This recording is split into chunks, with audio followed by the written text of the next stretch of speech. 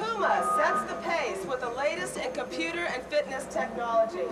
We assign computer specialists and fitness experts to design a shoe with an electronic device capable of communicating with a computer. That's right. This is the world's first computerized running shoe.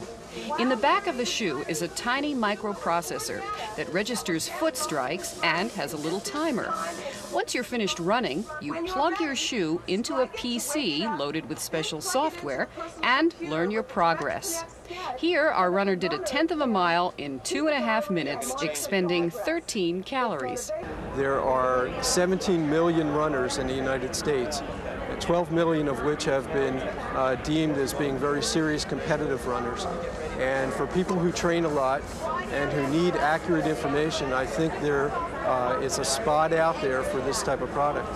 The Puma computer shoe is selling big in Canada, but has just been introduced in the United States.